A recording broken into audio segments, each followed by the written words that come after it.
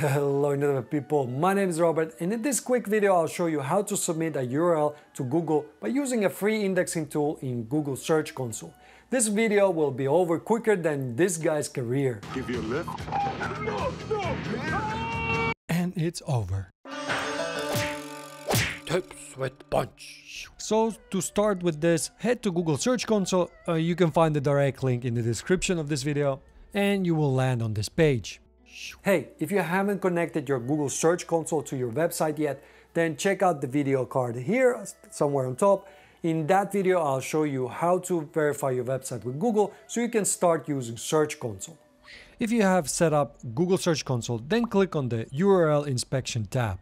Or just click into the search bar here on top. This is the same thing basically. This is where you can submit your new page URL to Google.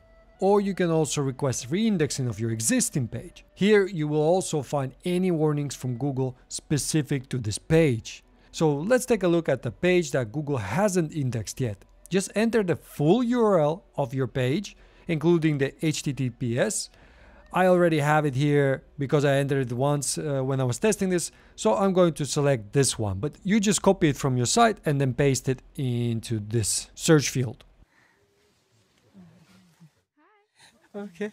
You will see a page like this one. Basically, it will just state that URL is not on Google and the whole page is full of unknowns and not applicable values.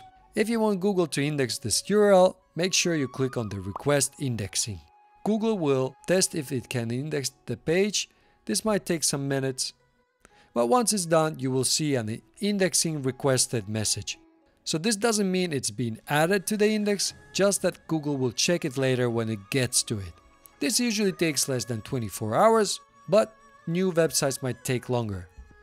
Once your page is indexed with Google, you will see a page like this, where it provides more information that everything is working correctly on your page. So for example, I don't have this page in the sitemap, so Google mentions that. Cool.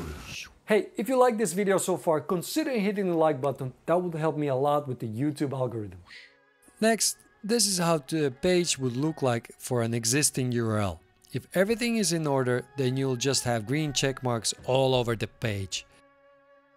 But if you have a page with an error, you will see some extra information about that error. When you click on the error, you will see more details about it. For example, in my case, I have an AMP image issue. Another useful functionality is to resubmit the URL. Use this when you've made major updates to a page and you want Google to crawl your page faster. You can do this by just clicking on the request indexing link. Since you've just submitted your URL to Google, you should also learn all the useful features that Search Console has to offer. You can learn more about that in this video right here.